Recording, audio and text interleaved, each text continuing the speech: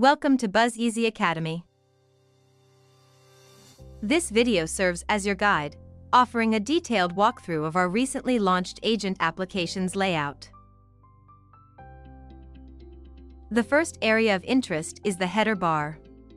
The header bar is located at the top of your screen. It contains the Buzzeasy branding and theme color and houses your profile menu and favorites. The top right corner houses your profile menu. At a glance, you'll find your name, profile picture, current status, and status duration. Click to open your profile menu, where you can adjust preferences, log out, set your availability to receive tasks, or request a break.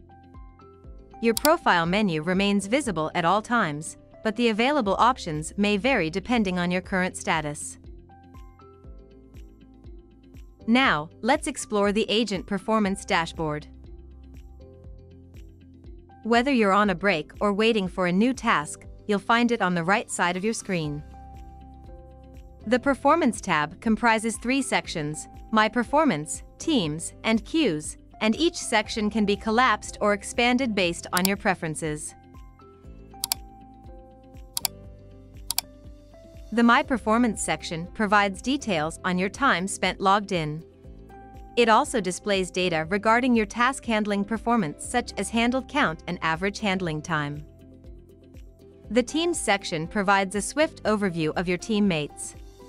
Hover your mouse over a specific status to identify which of your team members are currently in that status. The Queues section displays important information for the queues associated with your team. By clicking the star icon on a queue, you can mark it as a favorite, and its key data will be showcased in the top bar for quick reference. While busy with a task, the Agent Performance Dashboard is not visible. Nevertheless, it can still be accessed by opening your profile menu. The next area of interest is the task list. The task list is located below the header bar and is always visible. It holds all of your tasks, displaying the task duration, customer name, and the media type. The last area of interest is the work area.